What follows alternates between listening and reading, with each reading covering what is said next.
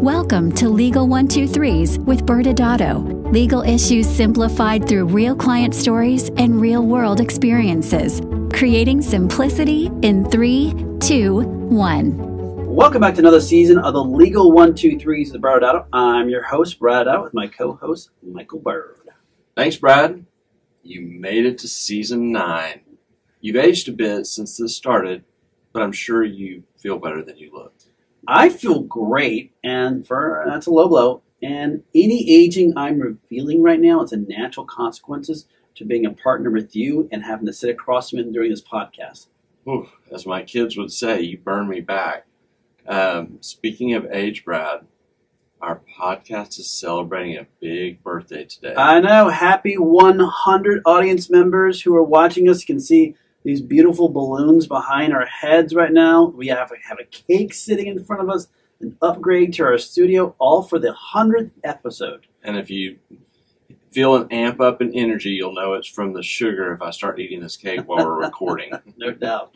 Well, I mean, yes, we're kicking off the season 9 with the 100th episode. It's been an amazing, almost 4-year journey since we first discussed having a podcast. Brad, what do you remember about how it started? Yeah, I mean, the greatest part is that we've referenced it and had this gentleman on our show before, but Tim Sawyer was sitting there talking to us. He said, you guys are dynamic speakers.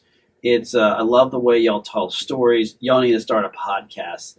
And I remember us like, yeah, that sounds great. And we had to do a deep dive on and maybe that's because we're attorneys or maybe just because we're so analytical. We spent a lot of time really going through that process of trying to figure out what does that podcast look like? How should it feel? How do you put it on a podcast? How do you get the equipment?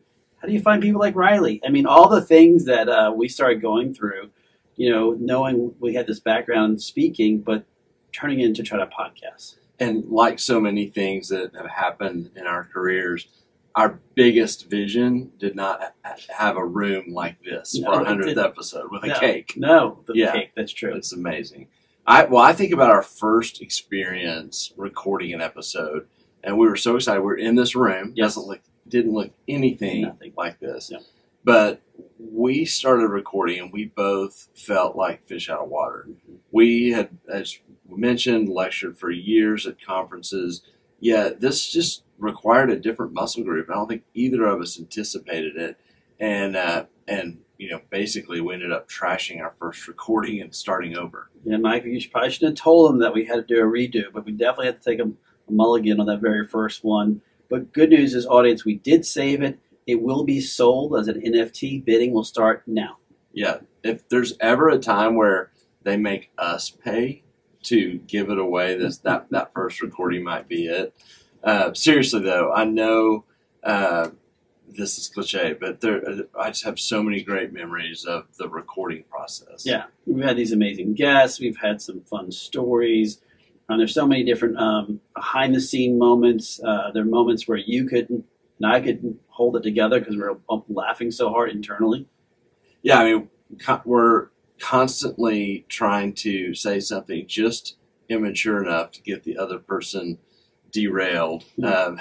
There have been a few episodes where I cracked myself up trying to crack you up, and I could barely hold it together the rest of the time that we were recording. But I don't know. What about you, Brad? Do you have a favorite memory or proudest parent moment of our podcast? I mean, favorite memory, there's so many, too close for me to even narrow it down to one. But, you know, being the parent side of it, what's been amazing is when we finish recording an episode, we think it sounds great, normally, except the one that we trashed. But unlike like a public speech where you're there in person and you get the immediate gratitude of people lining up to talk to you, when we record a podcast, it may take weeks, months, even before we get any feedback from the audience. And luckily for us, we have an awesome audience. Y'all been giving us some amazing feedback. And so I'm proud that we found a platform for us to continue to be ourselves, but better and different, and still find a way to educate others. How about you, Michael? Yeah, well, the being ourselves part is true. I mean, the us trying to derail each other is pretty much our daily life. Yes. So, but I love it every time I meet someone in person that says they're a fan of our podcast. It feels so real. You know, we see the numbers and are blown away when we hear the statistics on the number of downloads from our listeners. it just doesn't feel as real. It's just like, it's almost surreal when you see that. But when I'm talking to an actual human who says they love our show, it's a really cool experience. Yeah. And you and I both had these great moments where we have spoken to someone who's a potential client and they mention how much they enjoy our podcast. But I think for me, Michael, some of the cooler moments when we've had long existing clients of ours who've been in the industry for a long period of time, they end up telling us, hey, I listened to your show and I got so much valuable information. And I guess from my perspective, it's like, wow, you're in this industry. I didn't think I could teach you anything new, and that you're getting stuff from our show is great. What I also love about it is, and you and I both had this conversation with others, is people who are just getting into the industry, the first-time person to a long-time serial entrepreneur, they've enjoyed different aspects of the show. And really, Brad, we can't reflect without talking about our show's North Star, our stabilizing force. Me. No, Brad. No. Our producer, Riley. Yes. Also known as the most positive, joyful person we know. She's handled all kind of crazy technical difficulties in the middle of recording and has kept us really calm. In fact, audience members behind the scene, we've had some technical difficulties and you don't even know it yet because she's always calm, always smile, and just amazing. So, Riley, we want you to jump on with us, get on air on the other side and talk with us just for a minute about your experiences with producing the show. Well, thank you. You guys know my face is already turning red from the attention. Yes. But thank you. It's the best time. I'm sure our audience can imagine, but we truly have the best time recording the show every week. We're constantly laughing and definitely have our fair share of blooper reels. This is true. But it really is so fun to hear from all of you. So if you love the podcast, please let us know. We really love hearing from all of you. And I don't want to put you on the spot, Riley, but talk a little bit about why you think I'm better than Brad at recording. I'm sorry, Riley. You don't have to answer that. I know how hard it would be for you to tell him he is not. If I had $1 for every time I heard that. But Michael and Brad, congratulations on 100 episodes. Thank you, and thank you for being part of almost 900 of them, it seems like. Okay, well, that was fun. It's time to get to work, Brad. All right. As a business and healthcare law firm, we represent clients in multiple sectors and multiple specialties, especially healthcare. Wait, cut. Michael, this is season 9. You're going on the opening of season 8. Well, now you're acting like one of my kids with the interrupting, Brad. Hang with me. Let's try this again. Just bear with me, okay? All right. Okay? As a business and healthcare law firm, we represent clients in multiple sectors and multiple specialties, especially healthcare. This season, our theme is Specialty Spotlight, where each episode will visit about some of the nuances that can be found from a business and healthcare perspective in the various practice specialties. If we are going to shine the spotlight on a specialty, I think it's time for me to open the closet door and shine the light on the specialties in high school. For you, Michael, it was referenced last season on another show, but audience members, you all know this. Michael loves context. Don't do it, Brad. Oh, yeah, we're going there. Yes, audience, Michael was known, at least by a few people, as the captain of the tennis team in high school. But his real calling, audience members, was typing. I wish I could deny this. So my understanding, now this is coming from a good mutual friend of ours, a guy named Oliver Christ, who's a classmate of Michael's in high school, and that Michael went to state for typing. What does that even mean, Michael? I grew up in Texas, Brad, and they actually had typing competitions that measured you on speed and accuracy. You would advance just like other sports. Well, I guess you'd call it a sport. To district, regionals, and then state. All right. First off, was it one of those old typewriters that made all the clicking sounds at the end of each page? You had to hit that cartridge return and it would go all the way back, and you have to start all over the next time? Was there any other kind of typewriter? Yes, it was. All right. Second, how does one get into competitive typing? Did you go to like that typing camp or have a private typing coach?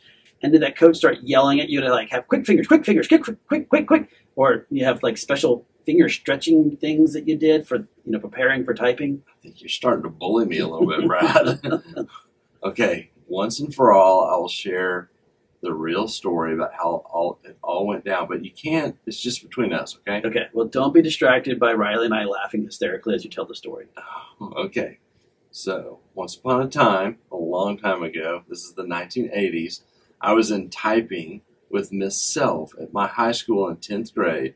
Typing was an elective back when they still used typewriters, as I said, back in the 1980s. This is about 1986. So I can just see little Michael sitting there with his typewriter banging away on this old typewriter. Oh, yeah. And so I get into this class, and we're doing the things you do at the beginning of typing, learning the basic skills. And finger positions? Yeah. And we're, they put up a line, and we have to try to type it. It was on the, the little AV thing that they put on the wall, and you're having to, like, basically copy it. And Miss Self must have noticed something special, Brad. Oh, yeah, I bet she did. She walked by, and she pulled me and two other people aside and said that there was a such thing as competitive typing, and that she thought that would be something that we would all be really good at. And so for the rest of that semester, when I showed up to class every day, they handed me a Walkman. Do you remember what that is? Well, guess what? Thanks to Stranger Things, which is a TV show that almost everyone, including my kids, are watching, people now have recently learned what a Walkman is. Okay, so I would get and have a cassette tape, and I would go into the corner in a typewriter and would practice. All I would be practicing was speed and accuracy all day. And I got free 100s on all the stuff, like learning how to write a letter and all the stuff you learn in typing. I just got an auto 100 for it. That was actually probably the best thing about the class, about my competitive career in typing. And if you don't believe me, one of our friends, Robin Pugh, who we've met, we've referenced on the show and had on as a guest, his wife Karen was in Miss Self's class with me, and she witnessed it all firsthand, including the moment that I got pulled aside and tapped to go into competitive typing. This person, Miss Self, it kind of sounds more like a made-up person's name, like that girlfriend you had in high school from Niagara Falls. Do you really mean myself was the teacher? First of all, Brad, we agreed we weren't going to talk about Niagara Falls and girlfriends anymore. Miss Self was the real deal. This all really happened. Look, we're talking about this because one of our mutual buddies ratted me out. I was perfectly content with this being in the closet. All right. Well, now that we fast forward, since this was in the 80s, and for those keeping track, Michael 700, how are your typing skills today? Sadly, I'm not the same. I mean, don't get me wrong. I'm faster than you. You don't wear a Walkman anymore? That, and I don't type that much anymore. But other than thumb typing, which was not a thing back then. But I'm not in competition game shape with my current typing skills. Well, good thing for our audience to know is there's nothing in my life to be embarrassed about. Oh, Bradford, yes, you do. The audience needs to know that you're a specialist when it comes to gaming. And not any type of gaming, role-playing games, or RPG, as they call it on the streets. You know, Michael, this is our 100th episode, and our audience really wants us to get on with the show today. So let's move on and keep going to where we're supposed to go next. No. This, Brad, is too important, because this is when you and I were young friends and just learning the art of giving each other a hard time. Yes. And I remember distinctly it being in your office at our old firm talking, and Marcus, our IT guy, walking in and throwing a paper hand grenade into your office. And the conversation that ensued between the two of you was like a foreign language. I was like, what is happening right now? And I cannot wait to capitalize on this moment and torture you. Little did I know you'd have to wait like over a decade to capitalize it in a podcast. But let's take even a bigger step back from context perspective. My dad was a gadget guy. And I remember the first computer console we ever had was Pong. And it was that, whoop, whoop. Oh, yeah. And so then we got the Atari. Then we got the next upgrade. So I got bit pretty early on all these different types of games that are out there. So all the different consoles that have come through us. I've always enjoyed it as a good way to have some mind-numbing downtime. just as as a doctor might order. And so that's been the fun part from my downtime moments. And what was your game? I don't know if I have a game anymore. It's been a while since I can say that it's been a game that's really stood out to me. But because there's strategic games that are like chess, but they're more. And there's first person games. So Marcus that day was talking about Halo. So but I think it's time to move on. I think we both lost and may have overshared, Brad. I hope our audience sticking with us and still loves us. Yeah, and I think there could be an entire episode on gaming, which you would die over, and an entire episode on movies, which are you might die over too. So I think we'll move on to what we're here for today. Yeah, and season 8 was another guest-heavy season, and I don't know if you remember, Brad, we interviewed each other in our opening episode. Yes, Michael, I was there, and everyone knows, again, I was the best guest on the show that day. We're going to do the same thing this season, Brad, except with a twist. We're going to interview each other about our father's practice specialties and spend some time highlighting the differences the various specialties face and how this affects them in business and healthcare compliance. So I want to point out to the audience first off that we have this technicality that we are not our first guest for the opening of this season. So I like the way we're already starting with season 9, that we're just channeling our inner dads from their perspective so that we can really talk about their specialties. So again, we're not guests, we're channeling our dads. So let's start with channeling your dad. Tell us about your dad's specialty. So my dad was a plastic surgeon. He had kind of a couple of different areas of focus, and it evolved over the years. But essentially, for the most of his career, he was an adult cosmetic surgeon and a pediatric craniofacial surgeon. Pediatric craniofacial surgeon operated on kids, primarily with cleft lips and cleft palates. And then the adult cosmetic side was mostly elective cosmetic surgery.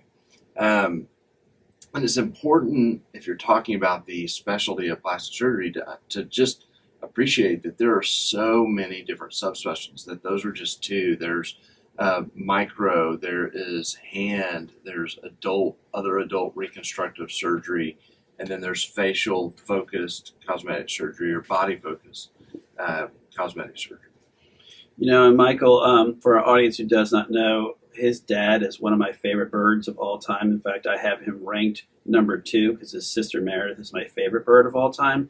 And then his nieces Michael's nieces are working for us right now, so they might rank ahead of Michael.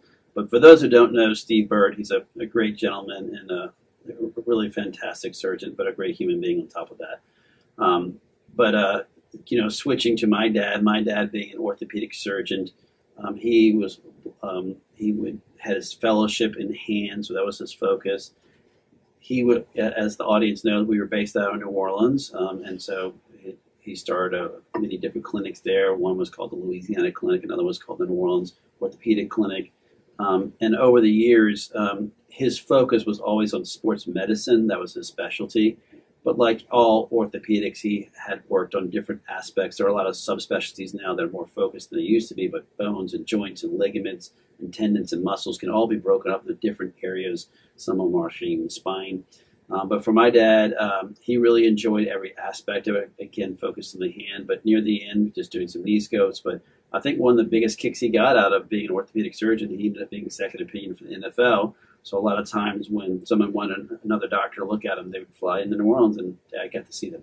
And I'll just pause for a little bit of a proud son moment. I don't think we spend enough time acknowledging how big of a deal both of our dads were in their respective specialties, and what an amazing part of being healthcare attorneys that's been for us, because we've seen it and experienced it in ways that we wouldn't have when we've had other doctors come up and talk to us about, something they learned from one of our fathers. Is really cool. Tell me, Brad, next question. What are the biggest patient challenges in your father's specialty? I'd say for them, and it's just in general, is that when they're doing trauma coverage and trauma patients, those are the hard ones. A lot of, my dad always called it the young man sport. We have call coverage and you're dealing with trauma patients. So trauma could be, obviously a sports injury or trauma could be with a car incident where someone breaks their shoulder or ankle or worse. And then, trying to deal with those expectations of those trauma situations with those patients. Well, we could go into payers, but I don't think that we really have to heavily go into that, because that is an aspect. But trauma patients are the hardest ones to deal with because of the impact it has on an individual, hurt at the job, hurt in a car, or hurt playing, a sport. Yeah, I'm guessing like if you have a gunshot wound that it doesn't feel very good, you're not going to be very happy with your doctor. Yeah. If they can't take that pain away. And you think about it, most of the time when it comes to orthopedic, it's not elective in the sense of like, oh, I want to get this surgery. It's something bad happened to that patient and put them in a bad situation, especially on the trauma side. Right. And so it's hard.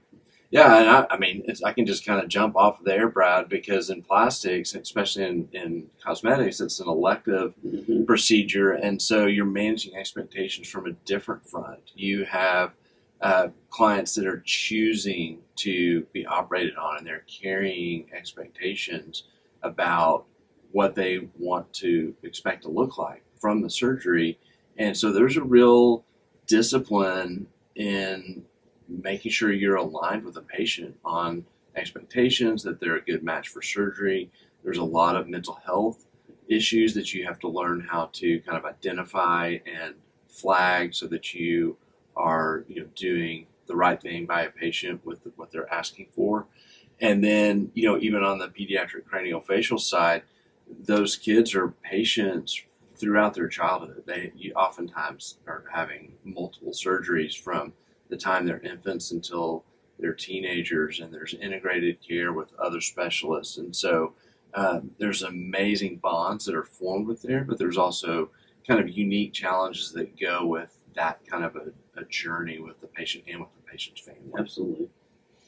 So talk about, from a business perspective, Brad, kind of the biggest business challenges in your father's specialty. For orthopedists, there are a lot, but I think for a lot of orthos, they're really, for them to grow their practice, they want to concentrate on what type of ancillaries can they touch on behalf of their patients. What are the ways they can extend their service line? And so obviously in most orthopedic practices, you might go in and there'll be an x-ray machine, so they can obviously x-ray your bones. Larger groups might have a CT or MRI machine, so they'll have all those imaging aspects of it. So from a growth perspective, the patient doesn't have to go somewhere else. It can all be handled in-house.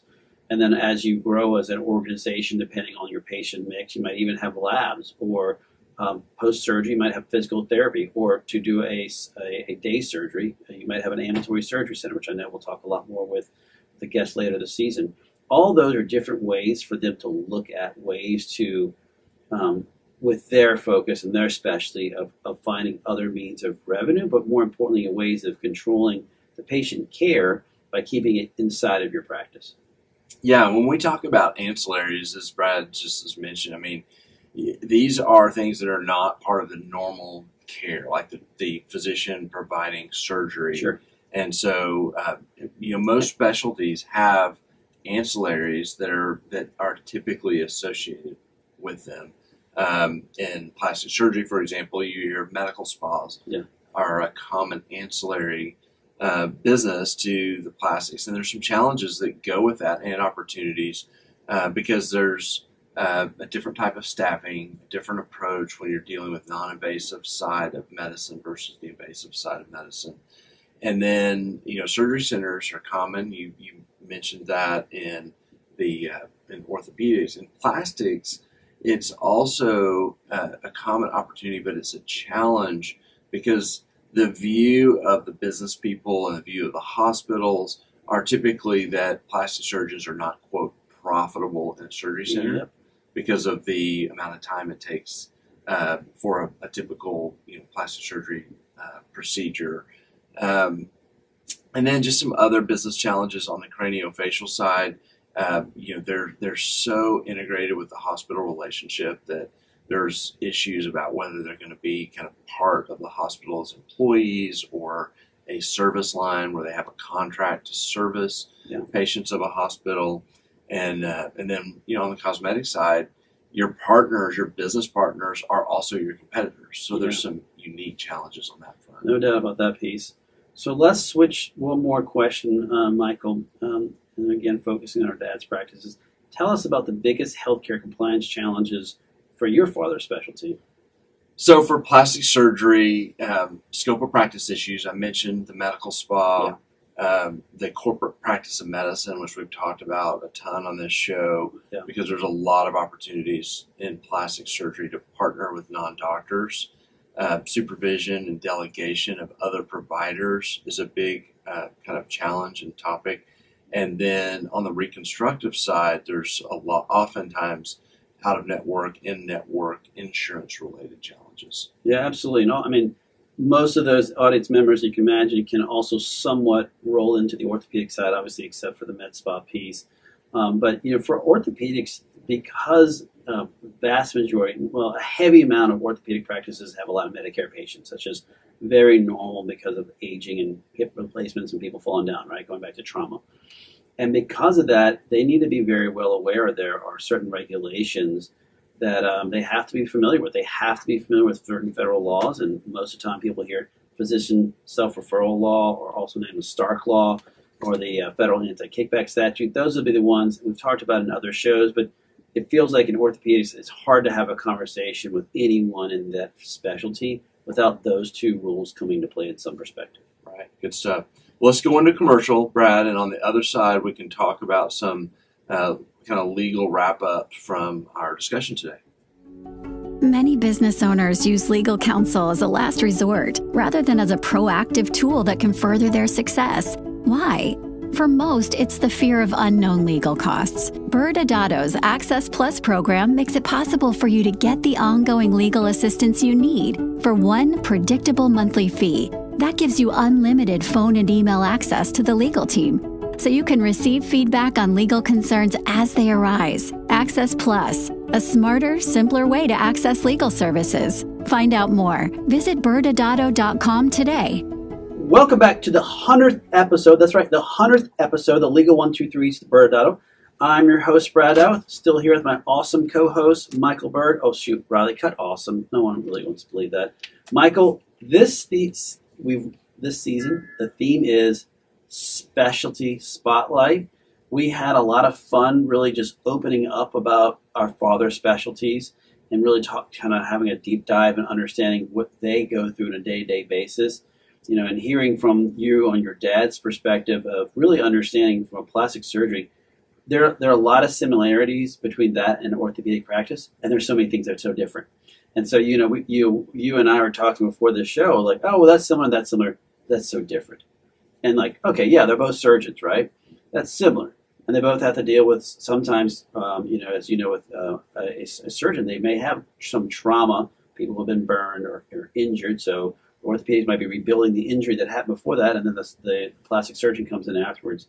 But what are some of your observations in general on today's show between the orthopedic side or our dad's specialties just in general? Well, it shows, I think we can illustrate really easily how important it is to understand the nuances from a business and healthcare perspective that go into a specialty. So orthopedics and plastics actually meet each other at a certain point. There are hand specialists that work together, orthopedic hand specialists and plastic surgery hand specialists. Yeah.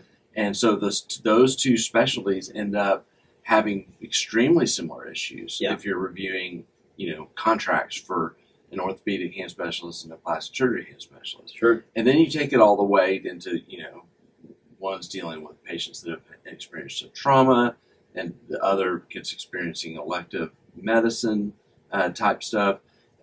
But understanding that they both have ancillary businesses, and sometimes the same ancillaries, but with different issues. So, orthopedics tends to have heavy federal regulatory implications because of the types of payers that are involved with their procedures, and the types of services that are involved, the types of ancillaries, and so it just is kind of a great illustration from my perspective on how much difference it can make on the advice we give someone, just depending on where they are from a specialty perspective. Yeah, and I can give you the easy example we've talked about in other episodes, but when it comes to surgeries, orthopedics are proud to get somebody up and walking again or whatever the injury may be, right?